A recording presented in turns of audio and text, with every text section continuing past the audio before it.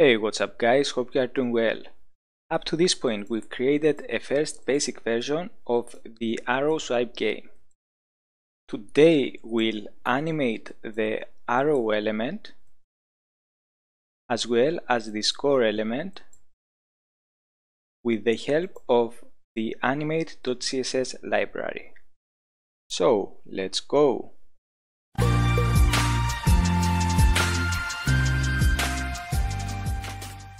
Okay, let's first visit the Animate.css website.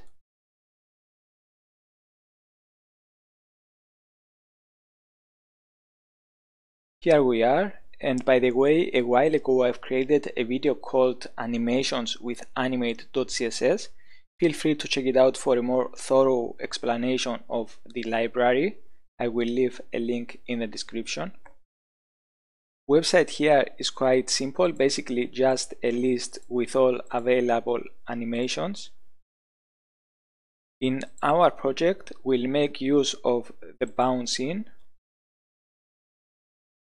the shake, and the pulse animations. Now, in order to include the Animate.css library in our project, we could either download it and use it locally or do it via a CDN. Now, let's visit the project on GitHub. And let's zoom in. So, Animate.css is a cross-browser library of CSS animations, as easy to use as an easy thing. Okay, sounds easy. Animate.css is a bunch of cool, fun, and cross-browser animations for you to use in your projects. Usage. To use Animate.css in your website, simply drop the style sheet into your document's head and add the class animated to an element along with any of the animation names. That's it. Very nice. We will use a CDN hosted version, so let's copy this to paste it in the head of our document. Feel free to go through the documentation, however we won't do it in this video. Okay. And now if we paste the Animate.css style sheet over here, we are ready to start using it in our project. For starters, let's make the arrow element bounce in upon creation. So let's go to our JavaScript file. Next arrow is the function responsible for the creation of the new arrow, so let's find it. Here we are. Here we create the new element and here we add the classes to the element, so that's where we should add the animation related classes. First class should be the animated class and second class should be the name of the animation we want to apply, in this case bounce in. So let's save and test.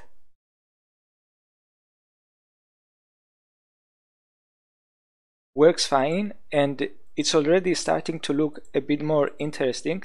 However, since there is a good chance in this game for things to be moving a bit faster, it would make sense to increase the speed of the animation by decreasing the value of the animation duration CSS property. So let's do this.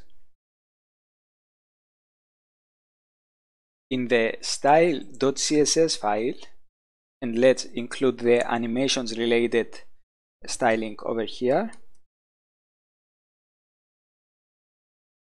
Whenever we have the animated class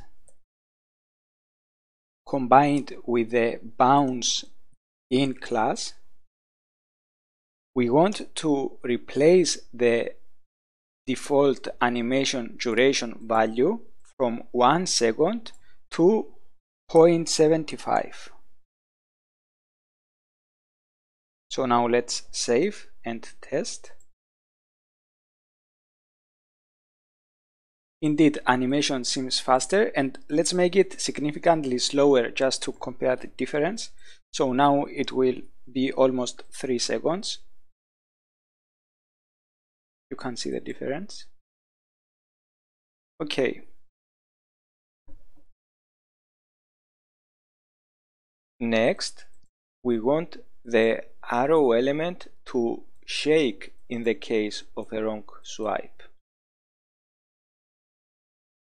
So in the JavaScript file, let's find the handle arrow swipe function, and in the case where result is wrong, we want to add the shake class to the arrow element. This is the arrow element, but let's store it into a variable for easier access. So const arrow element equals this.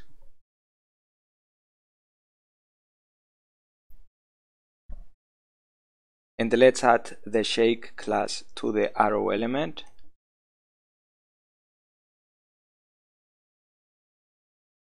Let's save and test.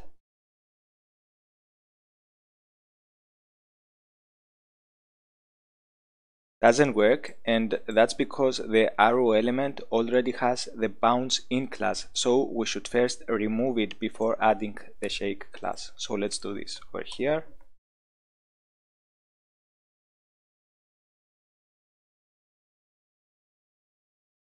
Okay, let's save and test.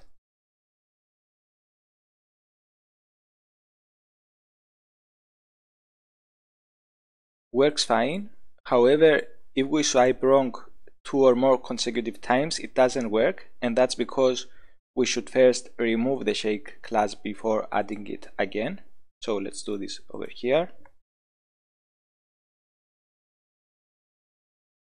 And by the way, we don't have to check if a class already exists before removing it. JavaScript will not complain. If it exists, it will be removed. Otherwise, it's already gone. So let's save and test.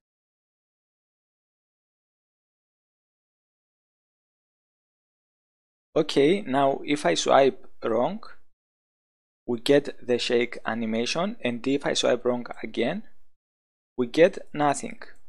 And that's because removal and addition of the shake class is happening very fast in the same thread, and therefore the browser will see as if nothing has happened.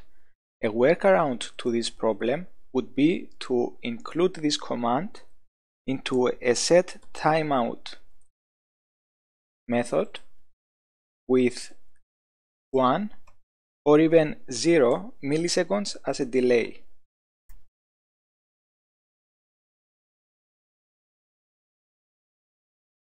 So let's save and test. Now if I swipe wrong, we can see the shake animation, and if I swipe wrong again, we can see that everything works as intended. However, the shake animation is quite slow, so in order to make it faster, again we'll alter the value of the animation duration CSS property. So let's do this. And by the way, guys, if you have a better solution to this problem, please feel free to share it in the comments section. So back to CSS, and let's copy and paste this part. So whenever we have the animated class combined with the shake class, we want to set the animation duration to 0.25 seconds. Let's save and see how it looks.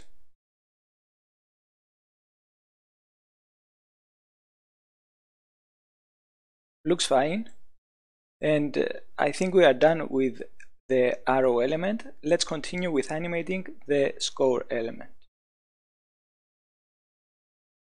But first, let's add the animated class to the score element. And we can now proceed to adding or removing specific animation classes with JavaScript. So, if result is correct, let's add the pulse class to the score element.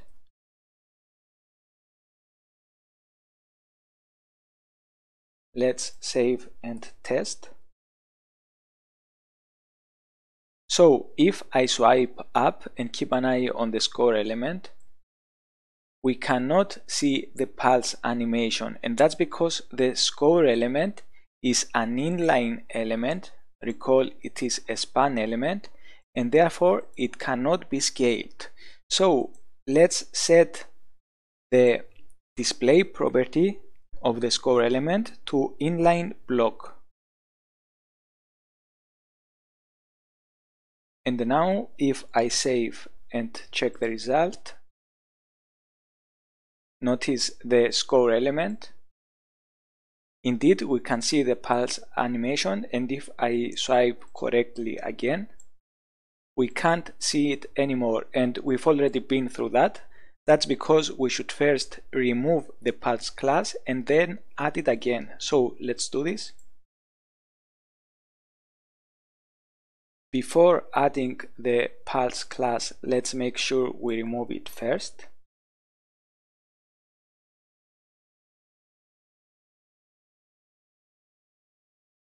Now again, let's apply the set timeout trick.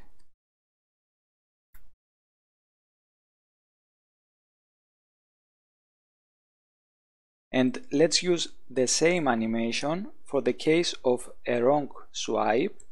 So if score is greater than 0, so only if the score is about to change, let's apply the animation. And if we save and test, we can see that everything works fine. Again, let's increase the speed of the pulse animation.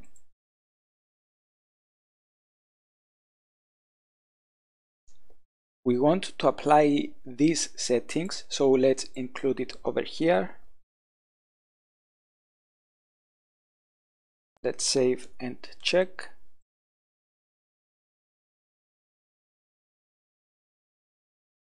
Works fine. Now, just a minor modification. I would prefer it if the score element was contracting in the case of a wrong swipe and expanding, which is the current case, in the case of a correct swipe. So let's quickly implement and apply the reverse pulse animation. For this purpose, let's paste the Animate.css pulse animation, rename it to reverse pulse,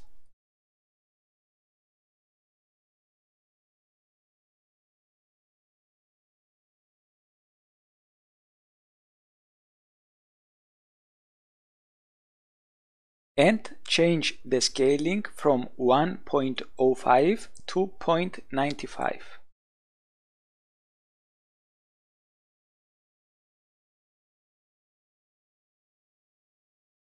And we now have the reverse pulse animation. Let's make sure to use the same duration as the pulse animation.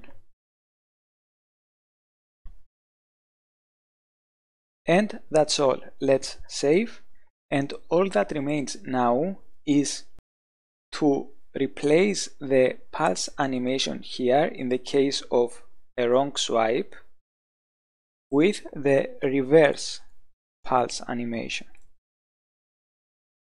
And of course we should make sure to remove the class in case it already exists. And we should do the same here.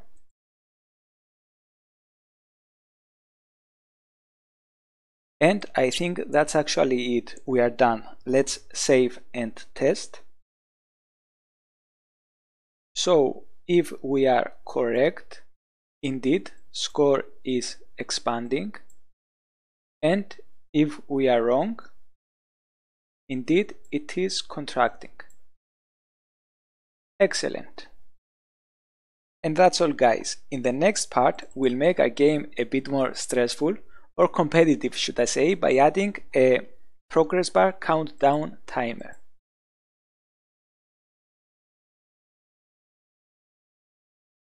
Alright, thanks for watching. For any questions, suggestions, or just to say hi, please use the comment section below.